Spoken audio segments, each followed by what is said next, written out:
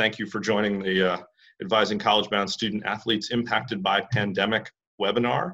It's a special topic. We wanted to help people who were helping kids. So, we try to come up with something that grabs everybody's attention right off the bat.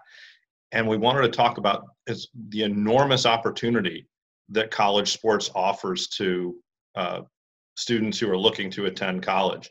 When most people think about college sports, they think about, the big state school or Stanford or whatever, and what's on CBS on a Saturday afternoon or something like that. And the reality is that's 400 schools out of about 2,500. There's an enormous amount of opportunity. I'm not going to read through this graphic, but I do think that you can fool a lot of people. If you ask them what's the biggest NCAA division, the answer is Division III. It's way over 500 schools. And you think about how many student athletes are involved in that. It's a huge opportunity. And there's really a couple ways that being a high school student athlete or being an involved high school student really can help in the college search process. Even if a student isn't really gung-ho about playing a sport in college, contacting a college through a coach gives the aspiring student a completely different and I think much more insider kind of view of the college. That coach can introduce prospective students to the people in admissions, the people in academics and academic support, in financial aid, without having to kind of go through the layers of sort of outward-facing admission structures that are meant to sort of help with flow and reduce people's access. So coaches can get students around all that and really give them the insider's perspective on a school. And that goes for kids at almost any level. I mean, as you look, there's almost 2,500 colleges. If you want to play sports in college, there's kind of a butt for every seat, but there's also a seat for every butt. There's programs at many, many different levels. And I think sometimes we forget that you don't have to be the best player on your high school team to have a college that would be thrilled to have you join them and participate. So, and people ask, why would colleges want to run athletic programs if they're not, national level competition? And the answer is college athletics is the single least expensive, most effective student retention and success program that they can run. It's hugely cheaper than any other student support program, and college athletes graduate at a super high rate. They're usually 10 to 20 points ahead of the student body, sometimes more. They also tend to give money at a much higher rate. So there's some really powerful incentives for colleges to support athletic teams, and a lot of colleges do. Let's talk about, obviously, pandemic-related waivers is a big topic. There's several that impact you if you're a school counselor. One of the big ones is that the NCAA and the NAI went test optional this year. You do not need to present a qualifying SAT score to be eligible to play as a freshman. It's that simple. In Division I, you need a 2.3 GPA. In Division II, you need a 2.2 GPA. We'll go to the NAI in a minute. I think it's really important. It's for the NCAA, that's a core course GPA. It's not the GPA that's just on the transcript in terms of adding, band and physical education. You've got a list of core courses you submit every year to the NCAA. It's really important, I think, to go into the NCAA portal and make sure that you've updated that list of classes and that they're approved, because that's the list of classes that the NCAA is going to require student athletes to use to satisfy those GPA requirements. There are a couple things about getting those core courses approved. The NCAA is very picky about the names of the classes because that's really all they can see.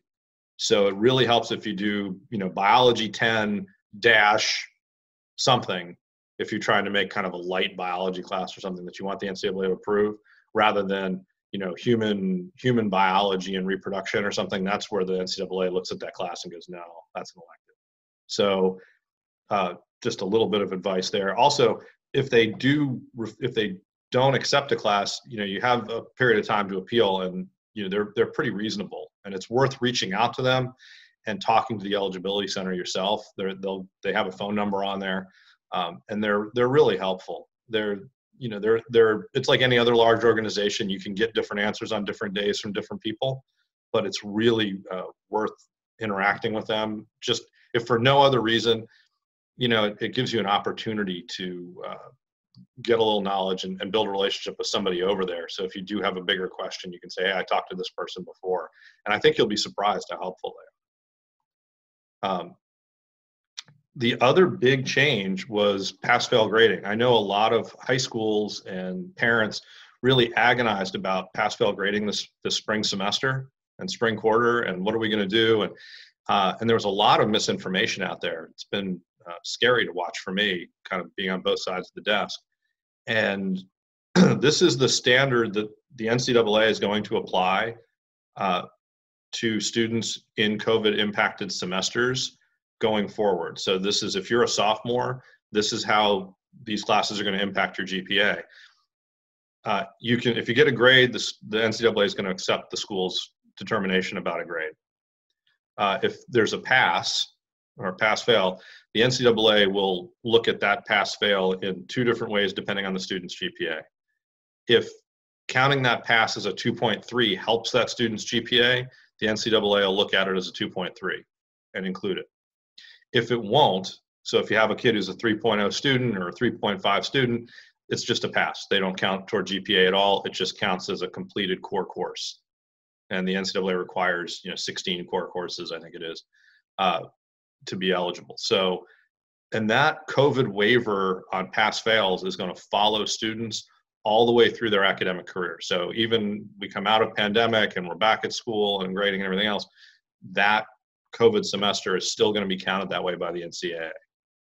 So that won't hurt them. The other thing, the whole conversation about counting passes as a D or that pass fail is going to hurt kids in terms of GPA, college admissions offices do not, generally speaking, count pass fail grades as Ds. Generally speaking, college admissions offices count them as no grade. Like you get credit for the class, but it doesn't count to your GPA because the school didn't give you a grade, and that's it. I don't think. I was at Emory University. I was at Wisconsin Stout. I've been in other places. I've never seen an admissions office penalize a student for pass-fail grading. The NCAA came up with penalizing students for pass-fail grading because they have people trying to start high schools in garages. And one of the things those guys did is pass-fail grading to try to hide the fact that kids weren't really doing the work. But that's not an admissions office issue. It's not something that's standard at colleges. It was an NCAA decision based on a specific set of problems. So people extrapolated from that, and I really want to encourage people to not extrapolate that because I don't believe it's accurate at all. The other piece that I want to really emphasize is every college admissions officer was working from home for the past 3 months. They're trickling back in now, I guess, but as you can see, everybody's working from home right now. Every admissions officer, every coach, every college advisor, professor, everybody knows that this is a pandemic semester or pandemic quarter. And I really think colleges are going to be looking at students' academic records without this semester. Everybody knows this semester was kind of a mess.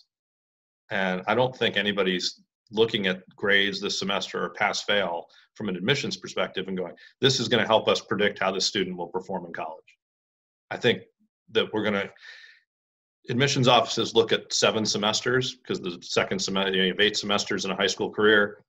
Spring semester, senior year, they don't really look at, so it's 7. And I think basically colleges are saying we'll go to 6. We're just going to look at the whatever 6 semesters, but we're not going to look at this COVID semester because high schools weren't ready for the transition. Kids weren't ready. The grading's been kind of crazy all over the place, and I don't think anybody wants to look at it that way.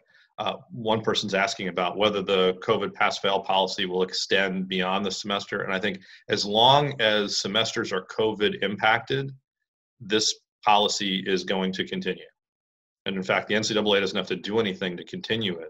This is their new policy really for COVID impacted semesters. So if schools are still online, various things, I think you're going to see this extend, and it's going to extend and follow students even when we come out of pandemic for these semesters or for these quarters. The other issue with pass-fail grading and sort of policies beyond this semester is that you do not need the NCAA's waiver. They used to want to approve if you went from in-person instruction to online, you had to file some paperwork with the NCAA to make it count. They've waived that. If you're a school and you're providing accredited instruction and you change to online, they don't require any specific paperwork. So they're really trying to streamline that process. And the NCAA, I do want to emphasize, people, there's a whole industry of complaining about the NCAA and how they handle eligibility, and what they do for students and how they're difficult. And the reality is that the NCAA, in the midst of pandemic, has done about as well as any large organization can do.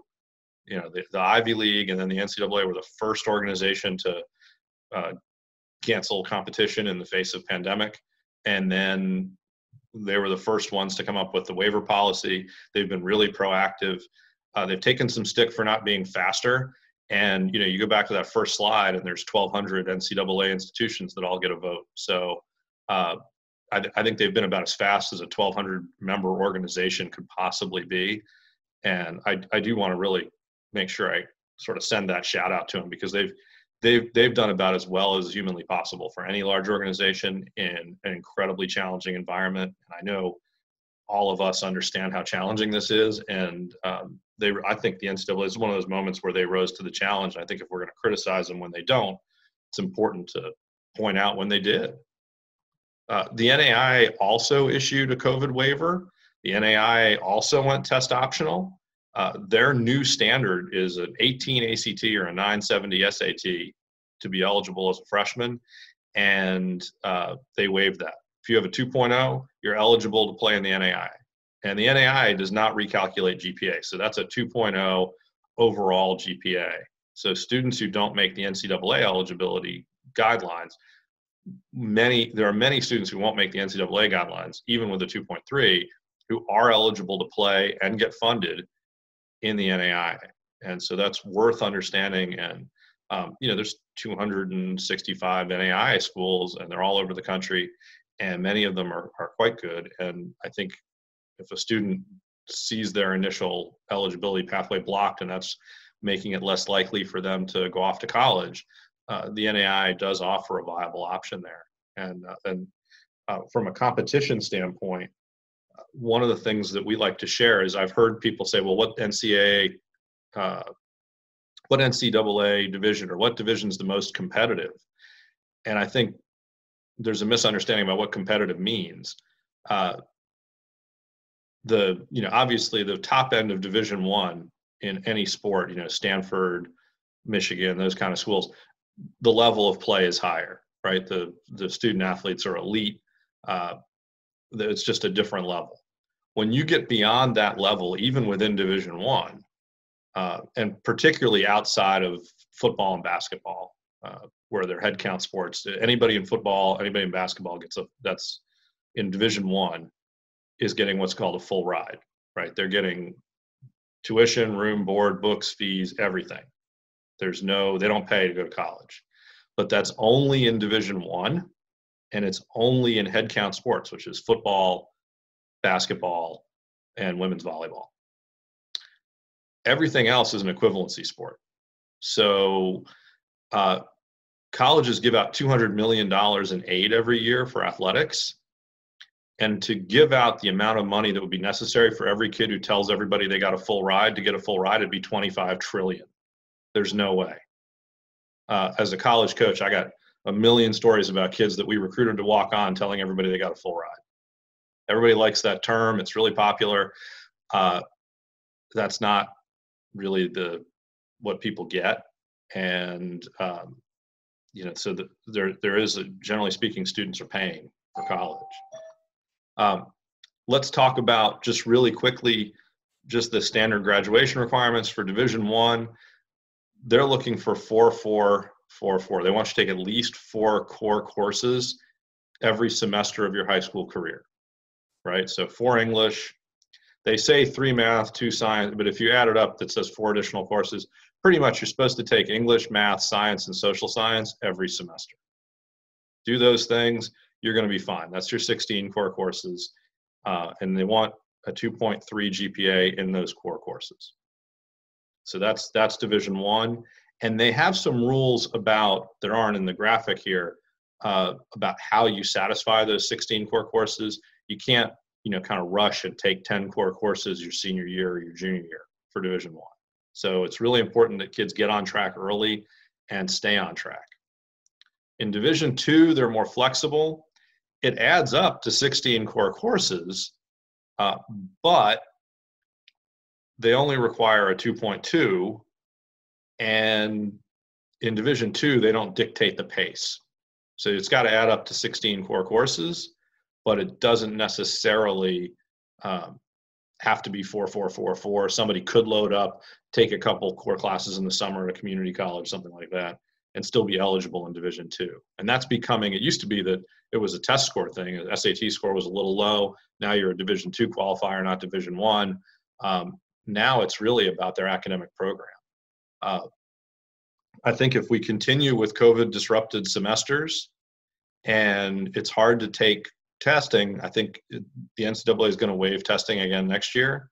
As more schools get test optional, my thought is that I think it's very likely that the NCAA drops the test requirement entirely and just goes GPA. I think having a robust core course requirement and a GPA is enough of a standard to make sure that students come into college ready to go. And I think there's real questions about what the SAT provides. And if the SAT is going to online, some kind of online thing, especially after the AP, the way the AP testing has gone, I think colleges are going to kind of move away from that. I think they've already got the test optional thing most places. And I don't see the will in the NCAA to continue using the SAT if it's not valid. And I think you can make arguments about whether it's valid now. If you start talking about take home and people can't take it and it's not widely available, I don't see the NCAA sticking with it. And I think the NAI, if the NCAA drops the SAT, the NAI will drop it as well. I did want to talk a little bit about, so we got a student and they're like, hey, my recruiting just got destroyed. I can't go to my AAU tournament. I can't play. My high school baseball season got canceled. What am I going to do? Coaches aren't going to see me. And the reality is, I think students have an incredible opportunity, even in this sort of disrupted moment, to really reset their college search and really make that search about them and empower themselves in their college search. We talk about a 5A college search process. We have assessment, alignment, adjustment, application, and admission. The application piece and the admission piece are kind of later in the game, and that's not as pandemic. We're not really talking about how the pandemic impacts those. But I think the first three, assessment, when we talk about assessment, we're talking about really students getting to know what they want for themselves. I think COVID has changed some of the student answers. There's students who now don't want to go as far from home. There are other students now that they've been cooped up for a few weeks. They're like, is there someplace on a different continent I can go to college so I can get away from my siblings or whatever? That's cool too. But those answers are changing. I think when you talk about assessment, we have on our website a very quick, 10-minute questionnaire that students can fill out. And then we come back with some recommendations. And if you want to push students to use that, I think the purpose of our assessment is to help a student think in a sort of a semi-organized and a graphic way, because people don't like to read. What's your geographic goals for college? What kind of environment do you learn best in? What are you interested in? I talk to students all the time who say, well, I want to go to college at UCLA. I want to play soccer for UCLA. Cool. Tell me about what you think of a lecture hall with 900 people in it. Oh, I don't want to be in a lecture with 900 people. Nobody's going to know I'm even there. Well, then you don't want to play at UCLA, because you can't decouple those two things. You've got to be willing to go to a big class. If you're going to go to Oregon, you got to accept that you're going to be in some big lectures. If you want professors to know your name and you want to be in small classes, there are other colleges that are a terrific fit and have athletics and have great programs and could be a great fit for you. Middlebury is a pretty good school, and you're not going to be in a class of more than about 25 people. And if they want you, that's a great fit. So that assessment piece, and I think the answers have changed, but you being a skilled counselor and guiding students through that process of introspection and counseling, that has not changed. That's where I think the biggest value we all add is helping students with the assessment piece. And then I think the biggest difference between what I do and being a school-based counselor in terms of alignment is just, I've been on 2,500 college campuses in the last 10 years. It's pretty, I can talk nationally about a lot of different options. But I think the same thing that you guys do, matching students, their academic profile and their academic interests and their athletic interests with, and figuring out fit, are you going to be a good fit at this institution, and coming up with a kind of a list of schools where a student is going to be a good fit in terms of cost, in terms of learning environment, in terms of geography, in terms of, they want to go to med school or they don't, things like that. And my one recommendation in terms of determining alignment is I think there's a huge disruption in higher education, and the class of 2021, they don't realize it yet, and there's a lot of conflicting information online, but the class of 2021, and I think the class of 2022 hit the jackpot. It's going to be easier to get into colleges. Colleges are getting less selective, and colleges are lowering their price, flat out. And they're not going to announce lowering tuition, but the reality is these schools are lowering their cost.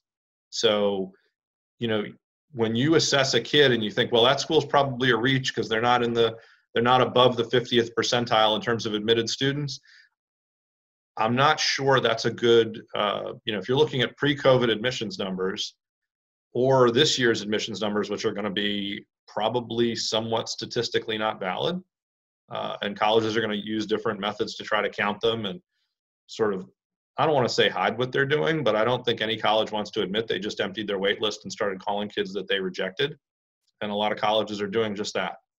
And the colleges have a two-sided problem, right? They've got COVID and pandemic, and can we even have class live this fall? What's that going to look like? What's sports going to look like? But they also have the NACAC settlement, where colleges had to agree to allow poaching, allow colleges to offer discounts and recruit students who'd already deposited and already committed to schools. So it was already going to be kind of the Wild West. And then you threw in a massive disruption and billion-dollar budget holes on that. I don't think we've seen all the implications sorted out. The cost of college is dropping, and I don't think there's much most colleges can do to change that. The Ivy League's already doing tuition remission. They say, well, we don't give athletic money and we don't give merit aid. Okay, but if you make under $150,000 a year, you're free at Harvard automatically. Princeton doesn't give merit aid, but they have endowment scholarships. Like, I don't care if they call it a Bed Bath & Beyond coupon. If they want you, it's cheap. I was at Emory. We had a kid, she was committed, she was coming, and then 2 weeks before school started, Hopkins offered her more money. And she went to Hopkins. That's going on at that level all the time. And the only check on any of it is in the Ivy League. The schools share a common database, so the schools can see if Harvard says you're free, Dartmouth knows. So the next part is adjustment, and I think this is where it's really challenging, helping students raise their academic profile, because you go through assessment, you figure out what you want, alignment, what are the colleges that are a good fit, where do I want to go? And then you think about, what do I need to change in my resume, in my academic profile to make me a really great fit for that school? And I think, raising GPA, changing your academic profile, getting another core course in, those are issues that are more challenging, in pandemic. There's options, there's online, there's various things, but that's, I think, going to be the biggest challenge for counselors, is helping students with that adjustment phase so you can really arm them to reach their goals and get where they want to get to. We're talking with students and saying, what can I do in pandemic? I don't go to school. We don't have practice. We're not traveling. And, you can kind of go two ways, right? You can binge watch Netflix. Lots of people do. Or you can binge do. And you can take this time, for some people, their environment is so negative or they're so challenged that just getting by is a success. And for those students, we want to support that. But if you can use the time to explore an academic interest, I got a friend who taught himself to be fluent in Chinese on YouTube over the last 6 months. Now, he lived in China before that and various things, but he definitely used, Khan Academy and YouTube videos to become from being a struggling speaker to a fluent Chinese speaker. If a student wants to explore an academic interest, if they want to get fit, one of the barriers to getting fit is practice. Kids are running from practice to work, school, they're at school, and they go to practice, then they go to work, or they go to work and then practice, or they got basketball practice, and then there's like a soccer practice. And it's tough to really build fitness. Well, all that's canceled. You want to get fit? Get fit. You want to build, hey, I'm not that good. I'm a basketball player, and I'm not really good on my left side. My left hand's not as good as my right. I'm a soccer player, and I'm one-footed. Well, your house still has, if you got a house or an apartment, you got a wall, right? You got a ball. Okay. Here's 200,000 hours of YouTube videos about how to get better at that. We have some on our site. There's millions of options. The other thing I always try to tell students, we talk about the broken leg test when you pick a college. Coaches are great, athletics are great, but if you never played again, if you get hurt the first day, you step in a hole and you're done. Do you want to be there? Because if the answer is no, that's the wrong school, right? Everybody knows that. The other part of it is colleges give out $200 million a year in athletic aid. That's a lot of money. And none of it goes in a Coke machine. You cannot buy a soda with any of that money. It's a discount. You're still paying. But the bigger piece is that the same colleges that give out $200 million in athletic aid give out over $2 billion a year academically. When a student raises their GPA by 1/10 of a point, they get more money someplace. If you go from 2.2 GPA to 2.4, you have increased your world of opportunity. If you go from 2.4 to 2.7, you've increased your world of opportunity. You go from 3.9 to 4.0, same thing.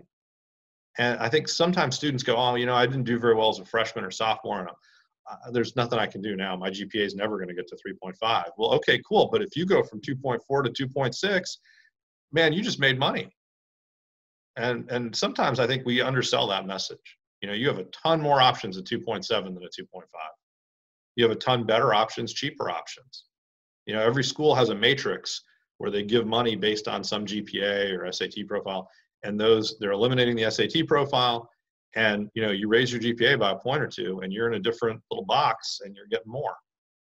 The other thing is, for colleges, the biggest predictor of success is what you're doing in high school, right? Like your high school GPA is the best predictor of your college GPA.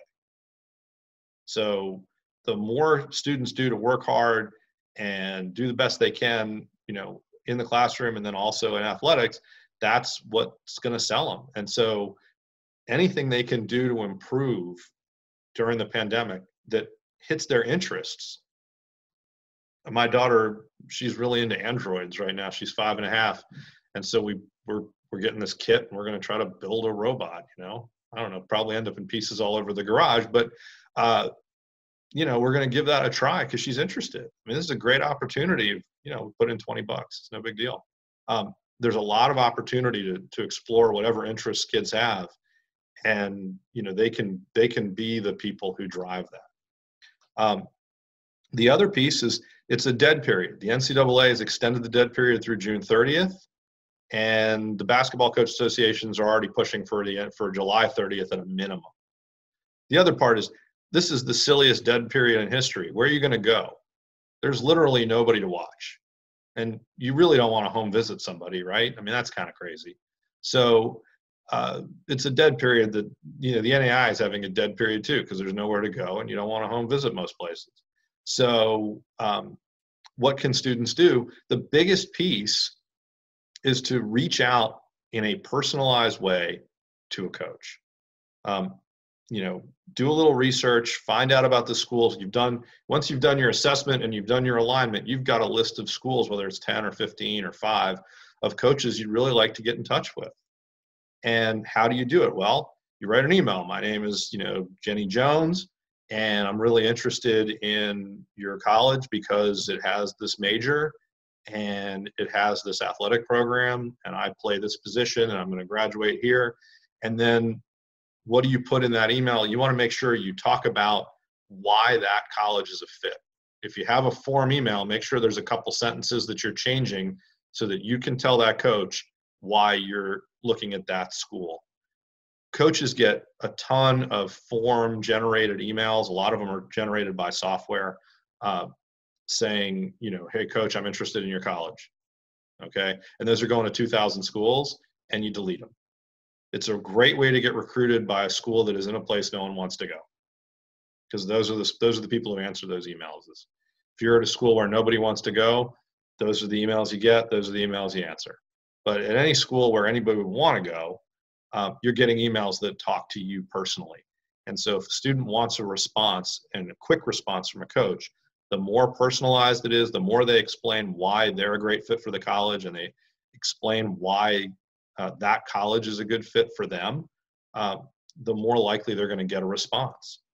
The other thing, and I'm going to try to share this with you here. Let's see if I can do it. I'm sort of technically, there we go. So I don't know, are you seeing our athletic resume on there? Okay, so there's a Google form that we sent, and I tried to upload this to the chat box. It didn't, I don't know that it took. If you want me to email it to you directly, I'm happy to do it. This is a Word document. You can right click over here and change the picture. Jamie's not going to take that personally if you put your own picture in there. And it gives you a place for pretty much everything, links to academic things, statistics, leadership, references. A couple things that are really important here. One of them is, let me see if I can go back to that. Here we go. Sorry about that. I'm switching between things here. There we go. Okay, now I can see what I'm doing again. A couple things that are really important in that resume. One of them is references. Coaches can't travel, right? So the Coconut Telegraph is the biggest recruiting thing. It's always been the biggest recruiting thing, and people didn't talk about it. And now it's the only recruiting thing. What do you call it? Having a coach's name and phone number on your resume. If I'm a college coach, I'm desperate to talk to those coaches.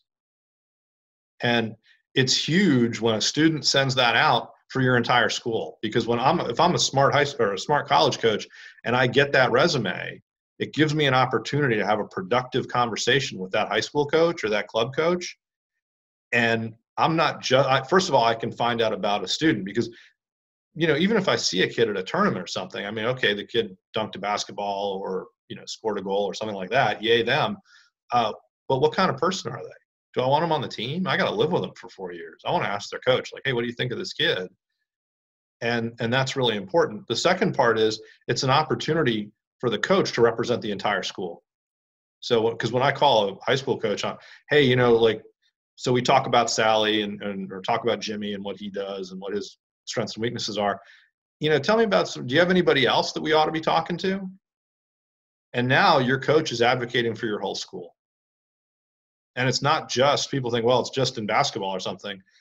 One of the things that made my career is we recruited a young woman and we weren't getting any traction at all.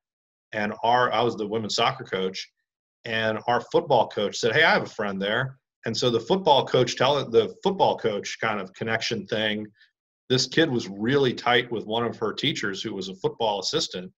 And he was in with one of our, we recruited kids out of there for football all the time. And she ended up coming because of the relationships that other coaches had in her building and and luckily really positive relationships that we had in our building.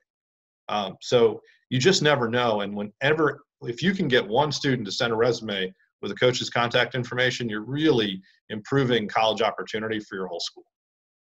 And that kid is being a really great team player and helping the whole school. And you just want to make sure your coaches put their best foot forward and that kind of thing. And I think most high school coaches are terrific, and they do. The other big thing is include a link to video if you have it. No coach can watch it. Coaches can't drive someplace and watch a game now. So the only option they have is video. You can upload a video to YouTube for free. I really strongly advocate not signing up for paid for athletic recruiting services. They're the descendants of boiler room operations, where a kid would be in the local paper and they'd call them, and then they would fax a little resume thing to every college in the United States, and we would throw them away. Like it was a mass tree killing operation. And they've moved online, and they're still terrible, and they still send emails that are spam. and get filtered in college coaches. And if a kid's sending emails through like NCSA, 99% of college coaches never see those emails because they're spam filtered, because it's a spoof email. So it's literally destroying their recruiting. They think they reached out to a coach and the coach never saw it. Just use your own account, email them a link to your YouTube video, upload your that resume to Google document, send this coach a link to the Google document and the YouTube video, and now you've done it for free. Peyton, I'm glad I can validate that. It drives me nuts because, you know, we advise students. People say, well, aren't you just a recruiting service? And I'm like, we're not a recruiting service at all. We help students navigate the recruiting process and find a great fit. We're not sending things to, you know, 10,000 colleges, because that's not helpful. Unless you have a kid who just doesn't know what they're doing and doesn't care where they go and you want to get them out of the house. And then we can, you know, everybody can mass email. I don't know what, I know NCSA, Captain U, I don't know what Sports Recruits is, Heath, I'm sorry. But it's probably owned by the company that owns NCSA, to be honest, because they own 80% of the businesses in that space. The other things you can do is understand there's some rules about how coaches can respond. In the NCAA, basically coaches can respond to juniors and seniors. It's a little trickier with sophomores. Sophomores should still send it out, because a college coach can call the sophomore's coach and talk to that coach, and the coach can pass on that there was a conversation. So it's really easy, but they can't just call them back. Also, excuse me, if a coach, if you call a coach and they pick up the phone, they can talk to you. So you just have to keep calling, but they can't return the phone call. That's a big deal. The other thing is understand that, you know, no feedback is feedback. You know, it's really frustrating. Like if a kid emails a coach and they just really don't respond to 2 or 3 emails, you know, that's feedback. And it's okay. You know, not every college is right for every kid. And I do think the best thing I can do to empower you on recruiting services is send them to our site to look around and look at how different it is. You know, and say, hey, look, this is a college coach who helps students find colleges, and you know he does all the stuff for free, and you know, you can make with a YouTube video and a Google document the exact same thing that you're paying thousands of dollars for, and then your emails don't get filtered. And that's what I would tell people first gen, when I like, you know, the club coaches, the clubs are getting paid, and I get it. But, and some of the stuff is great. Like there's a College Fit Finder and there's a Field Level where students can sign up for a free account and coaches can recommend them, and it puts their information out there for coaches to search. But paying for that stuff, I think, is crazy. And that, you know, it's an opinion, but I think it's an educated one. In terms of putting your best foot forward in recruiting, the other things you can talk about is make sure your social media represents you the way you want to be seen, right? I mean, there's a million workshops about don't. What about do? Shouldn't your Twitter account show what a great teammate you are? Shouldn't your Instagram account show how much fun you're having playing that sport in high school and how hard you're working? I mean, shouldn't those social media pieces tell the story of why you're succeeding and how you're going to succeed later? Because that's really critical, because even an old guy like me knows how to search Facebook or Instagram, right? Like, I'll take a look. The other thing is make sure you clean up your email. You know, if you're like super sexy 420 at Gmail, like that was funny when you were 12, now it's time to clean it up, start a college email.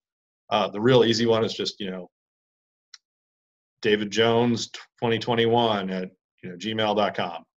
Nice and easy. Then you just have to make sure they check it, because they create new emails and then they don't look at them, and then, you know, that the breakdown goes there. The other thing is make sure if you're looking at playing in an NCAA institution, register for the clearinghouse. You can register for free and do the profile and upload everything. And if you end up playing in Division III, you don't pay anything. If you want to be certified, you know, in that, like, you know, be certified, then they have to pay. The NCAA, you know, you guys know, like, you upload the fee waiver. It just asks whether does this kid deserve a waiver? You say yes, they get a waiver. They're not asking for any data. Same with the NAIA. Plan AI is the NAIA's eligibility center. Make sure that you keep that up to date as well. I think you want to make sure you do those just as a check off at the beginning of the year, and then it's really easy to upload waivers and things like that. Kay's asking about club teams using sports recruits and the kids don't pay. For any of those free sites, if a kid wants to put their stuff online, it's just searchable. It's the paying that's the problem. Like having it searchable, and just understand that it's something the kid can send a coach to or something like that. But if they create a resume and things like that, I mean, if I'm a coach, that shows demonstrated interest in my school, and I'm much more likely to respond. So that's what the big benefit to doing it yourself is. And the sort of mass stuff is, it's a way to do it. That's all.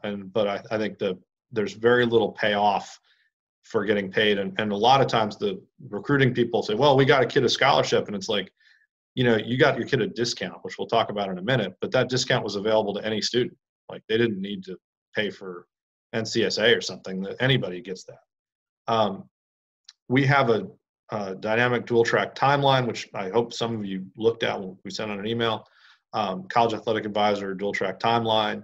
That link gets you, things to do as a freshman, sophomore, spring junior year, fall junior year, and it has links to the Clearinghouse, Common App, FAFSA, because you can start doing your, federal student aid things, as a junior now. So that really helps keep people on track, and it's dynamic. So you can click on it and get to College Board's website, and see if they're going to offer the SAT anytime, things like that.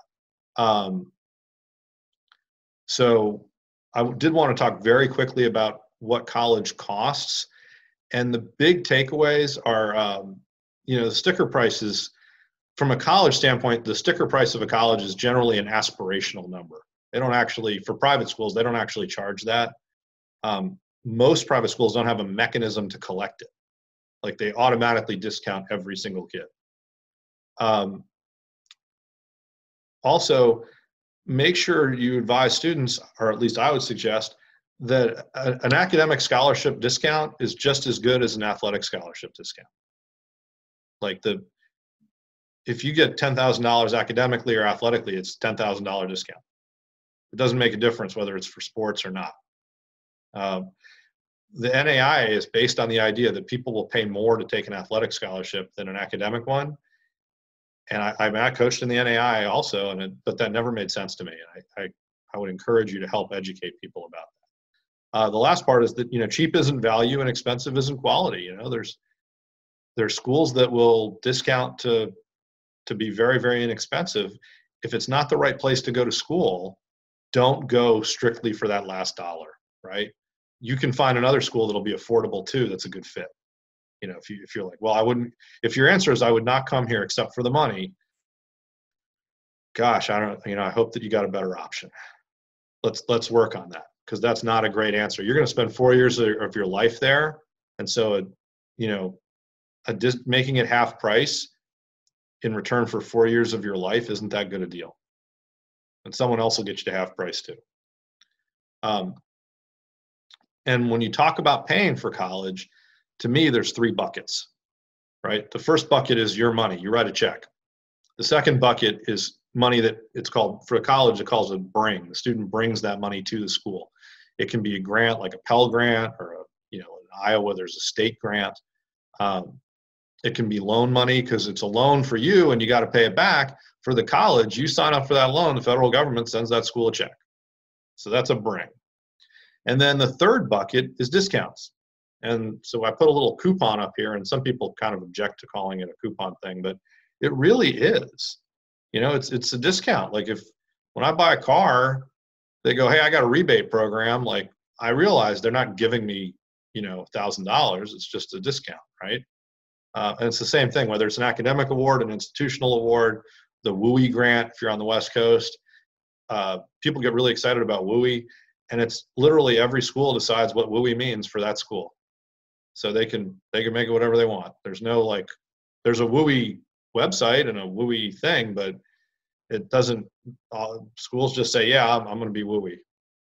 And then they decide how they're going to divvy up that discount, whether it's an endowment grant or something like that. Athletic grants and aid, so NCAA Division I and II, the NAIA, those schools offer athletic grants and aid. NCAA Division III, some other affiliations don't use those. They don't use athletic grants, but I mean, a Division III school can make school just as affordable as a Division I school. You know, they'll discount it in a different way, and the coach isn't the one individually determining the discount.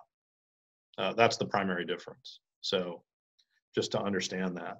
And I really agree, Lynn. I think it is tough. I think the big piece is for students to fill out the websites is fine. It's just, you know, save the money because you're going to need it for college.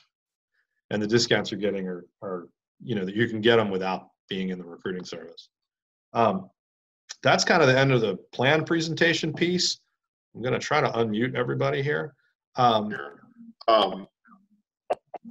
Here's my website. Let's see here. I'm going to mute it for a second. Because I'm hearing some feedback, but I want to encourage. I guess I'm going to encourage you to unmute yourself.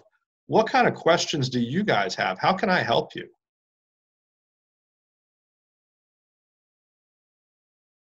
That was a long monologue.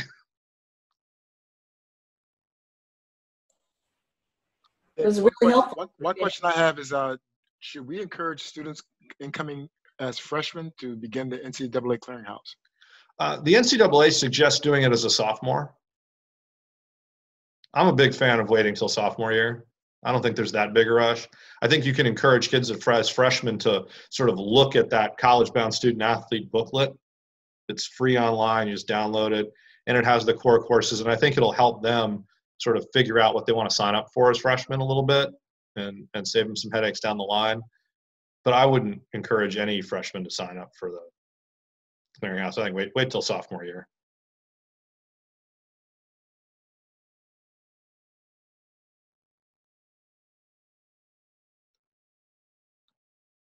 Lynn's asking what doesn't work. I have to say, I think it's tough for students to get coaches' attention if they're kind of fishing in the wrong pond. You know, if you're sending stuff to, you know, UCLA and you're not a national class athlete, that's going to be tough. I think if you're not getting feedback, expanding your universe of people that you email and really making sure that those emails are well written and personal.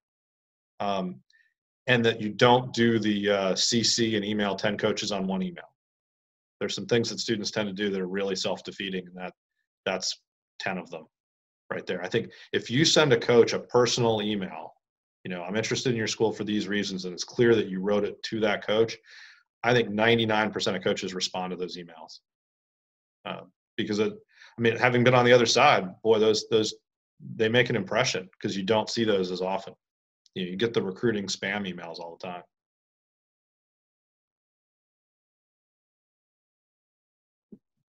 What's the latest that a student can sign up for the NCAA clearinghouse? The day before school starts their freshman year. Like they could sign up now. Okay.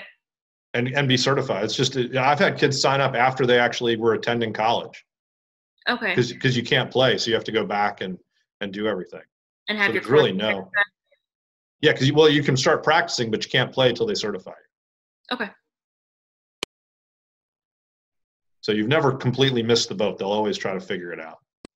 Perfect. Thank you. The other thing that doesn't, I think the other thing that is a barrier for students is if you make a video, and you can make a video that's just you in your backyard. The barrier would be just make sure there's enough context so coaches can see what you're doing. The example is like if you're playing baseball and you throw the ball and I see you throw it really hard, I do need to see where it landed. You know, because if you're throwing it at somebody, 10 feet away and it went over your house, I need to know that.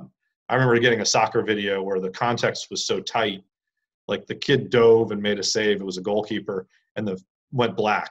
So why did he dive? Like, was he in the wrong place? What just happened?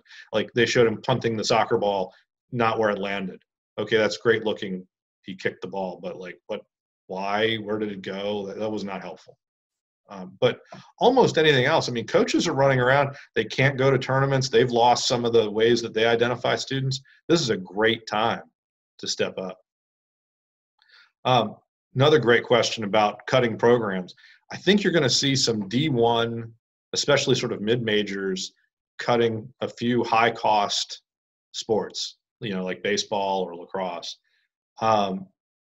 Overall, colleges are under huge enrollment pressure. So the number of spots for athletes is going to go up, not down. So there's going to be some very well-publicized cuts. Cincinnati cut men's soccer a month ago, I think. But all over the United States, colleges are looking for students. The NAIA just approved flag football for women. There's going to be the NCAA essentially lifted their scholarship caps, because if you're a COVID-impacted student athlete, you can play and get scholarship, and your scholarship doesn't count towards the limits.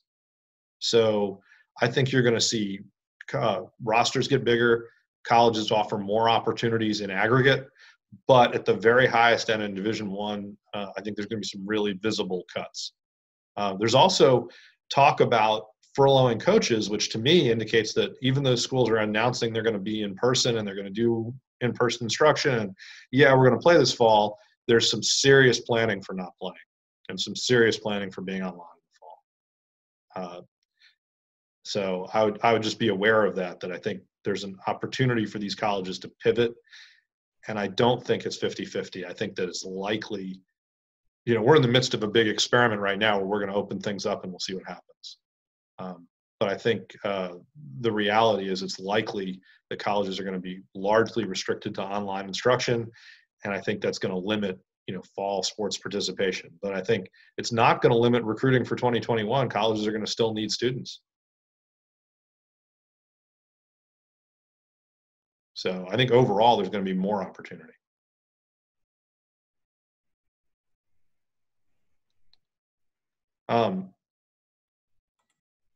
Julie's asking, what would you ask for a new college counselor? I think the biggest thing I would tell you if you're new to college counseling is, reach out to your coaches and ask them what they're doing.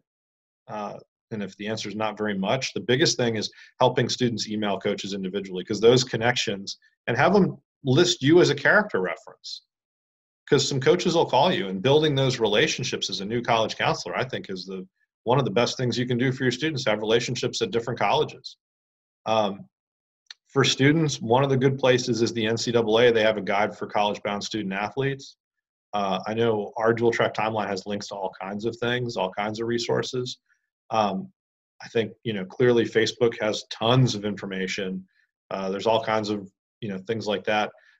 But the biggest piece to me is help students understand that it's a college search, and help them with that piece what's a good academic fit, what's a good social fit, what's good for their learning style, what's going to meet their interest.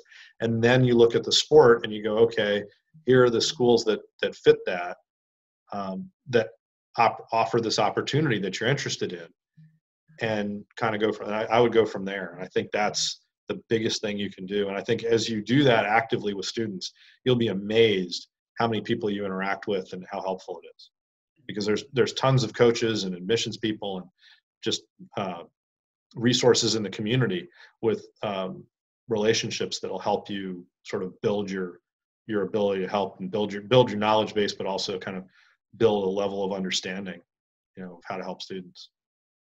Is that? Go ahead. I think being realistic with the kids too, because I've seen it with rising ninth graders. Oh, my kid's going to be a D1 pro ball player, and he has a 1.3 GPA. And just being realistic with them. Like it's like how we're realistic with them academically about where you can go. I think we got to be realistic with them athletically as well. And as you were talking about that, I had one of my runners was texting me, asking me, okay, I'm going to be a junior in a couple of weeks. So what should I start doing? What should I email the coaches? Where should I look at? I said, well, let's talk. And literally you were on that slide about assessment and everything. So I just said, we got to talk. So, I told him, I said, right now, just see where you want to go, general idea, see where you fit academically, email the coaches, ask them what their standards are. Yeah. And I think it's, to me, I think being realistic, especially with the kid with a low GPA, saying, listen, you can't play at Stanford or at UCLA or UW or wherever if you don't have the grades to play, right? So this is what you got to take care of. And we're a school, so this is the most important thing. I'm always really careful about, on athletics, trying to assess where a kid fits, because people think, they go, well, Division I is bigger than Division II, and that kind of thing. And the reality is, I think there's a top end of Division I that's really elite, and then the rest of it's mostly marketing. I coached in Division III, Division II, Division I, and like, what's the most competitive? And I think that's the kids that I coached in Division III and in Division II, we were just as competitive as the D1 kids. We practiced just as hard. We practiced just as often. There's different rules for off-season stuff, but when you're in the fall, when you go to the national championship in the NJCAA, that is awesome. And I don't know one kid who was like, that wasn't as good as the NCAA championship we participated in a couple of years later, because it wasn't. So, see you, Peyton. But the student experience is really similar at every level. You have a season, you have practice, you go to the playoffs, you have a conference championship, you have nationals or regionals or whatever it's called. I don't know that kids are like, they're up here, there's a junior college conference, the NWAC, and it's great. And all the championships are within like 2 hours of your house, really, for most kids. And, they don't miss out because they don't fly to Texas to play in a regional or something. It's still pretty cool. It's not that it is different, but I think, from a student standpoint or coach standpoint or a school standpoint, they're pretty similar.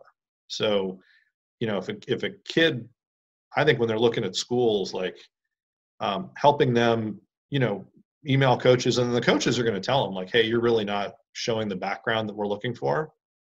And that can help a student assess. I'm always really careful with that. I had a high school coach tell a kid that they weren't college material, and it really limited that student. And he would have been an All-American. The coach had no idea what he was talking about. Like he wasn't going to be an All-American at the University of Maryland, but he sure would have been at Franklin and Marshall. He was a 300-pound tackle. He would have been the best player in that conference at that position. And the coach basically discouraged him from even trying. So my advice is try to avoid that. Let the college coaches tell you what they think, and encourage that outreach.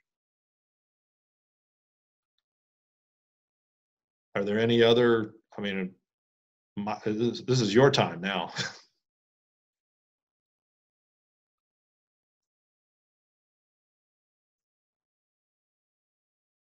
I love to model a little bit of wait time too. But if you have another question, feel free, jump right in. You can email me, you can text me. I'll send out the resume. If you go back through your emails, there's a link to that Google document. This video is going to get posted on Facebook in that high school counselor, school counselor group, and it'll be on our Facebook page, College Athletic Advisor. I do want to end with a little bit of creative begging. Really hope you'll like our Facebook page, College Athletic Advisor on Facebook. I'd really encourage your students to check out our website. I think our dual track timeline is really helpful. There's a link where it says at the top, schedule your free appointment on a time available basis. We'll talk to any student for free for an hour. They can do our self-assessment. It's free. I'd encourage you to walk through it with them. It's a great way to have a conversation, and it's mostly visual, because we found that students reading a lot of stuff was a barrier, and it just gives kids a sort of rough and ready way to assess, hey, these are the things I'm more interested in, and just think about, what kind of classroom are you comfortable in? What kind of environment looks good for a college?